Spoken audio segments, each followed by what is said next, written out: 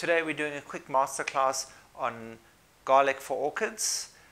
We're going to be teaching you how often to use it and why, the storage of your garlic tonic.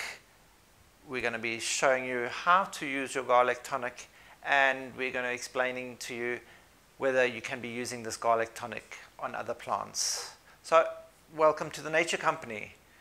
If you're interested in this sort of information, please subscribe below and hit that notification bell to bing bong to be notified of our upcoming videos. Garlic, not only a wonder in the kitchen, but a wonder in the garden. Today I'll be doing a very basic garlic tonic, similar to the one I'd done in the previous video, with just minor alterations. And we'll be showing you how we go about making this garlic tonic and using it on our orchids. Basically, all we're going to be doing is taking 2 of these nice plump cloves, which is approximately 10 grams of garlic, putting them in our pestle and mortar.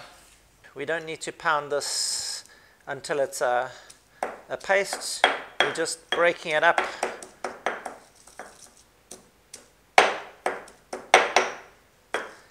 so that all the active ingredients can then be drawn out by the water. So we're taking distilled water, and all we're going to be adding in is 100 mils.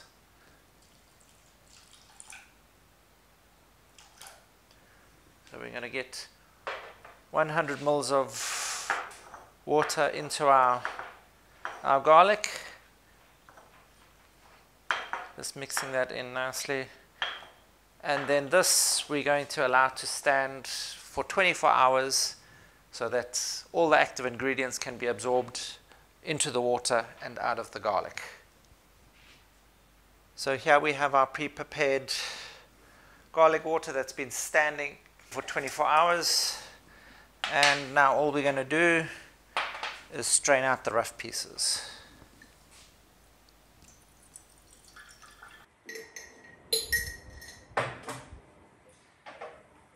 And there we have our concentrate that we can use directly as a wipe onto the leaves.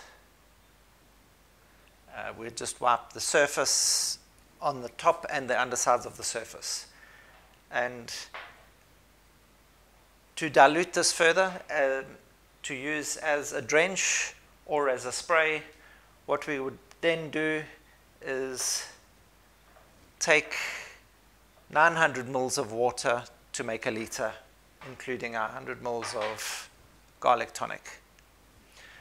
But when it comes to storing, we're going to be storing the concentrate. The concentrate has a longer shelf life if it's kept without being diluted further. This will last at room temperature for about 5 days. If we keep it in a refrigerator, we probably get 3 weeks to about a month of all the active ingredients staying fresh. If you want your garlic tonic to last longer, you can freeze it. It will last up to about 2 years in your freezer, in your ice cubes, and then when you're ready to use them, you just bang them into your water and let them defrost in the water. So it's always best to use distilled water. This way you're going to have less of a reaction when you're putting your garlic tonic into your water to deactivate the active ingredients. You want a nice neutral water between 5 and 6 pH so that it doesn't deactivate the active ingredients too quickly. Any pH higher or lower in the acidic or alkaline range is going to give it a shorter shelf life, and you'll need to use it far quicker. And when it comes to using tap water, even with a neutral pH, you've got to be careful of your salts and minerals that are in the tap water that will also deactivate the active ingredients more quickly. So now we get to the important factor on how often do we use our garlic water or garlic tonic. In severe cases, we use it every week, once a week. But then after the end of the month, we do flush the orchid. We don't want that excess sulfurs to cause sulfur toxicity in the media, and we don't want the excess organic compounds that are in the garlic water to be leached into the media and slowly rot and ferment, causing bad smells and then causing all sorts of other problems after that as well. So once a week in severe cases, with flushing at the end of the month, and then as your plant gets healthier, so you can reduce your frequency until your plant may no longer need it. So when working with garlic, you need to be aware that it will acidify your media, and with a more acidic media, you know it's going to decompose faster, and that's going to cause problems with the air spaces in your bark or your other media getting smaller and clogged up with the decomposing matter and not allowing good air circulation around your roots of your orchids. Another essential ingredient in the garlic and why we use it is the allicin. This provides the antibacterial properties. It inhibits the growth of both gram-positive and gram-negative bacteria. So both your actinobacteria and proteobacteria are reduced by the use of your garlic.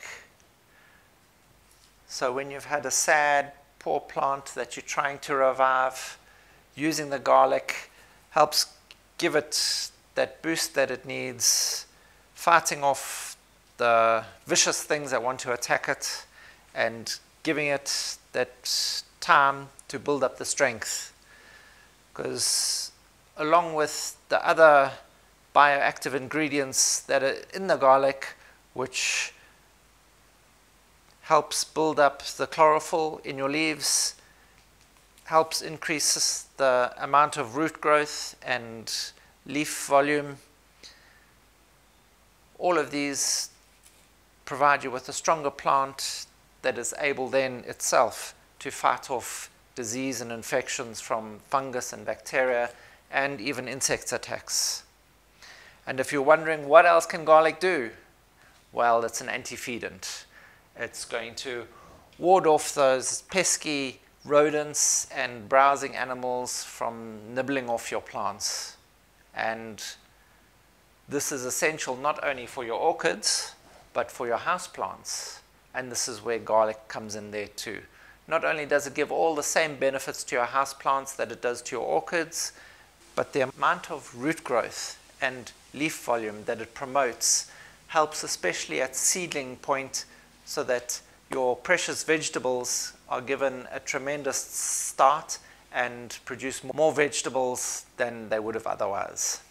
So when soaking your orchids to get rid of the pesky algae and bacteria and fungus that might be in your pot, I'd soak it for around 5 to 15 minutes. That should do the trick. So from kitchen to garden, garlic's an all-round winner. Thanks for watching, and if you find any of this information useful, please hit that like button, subscribe below, and hit that notification bell. Bing bong. Help us grow as we help your plants and orchids grow.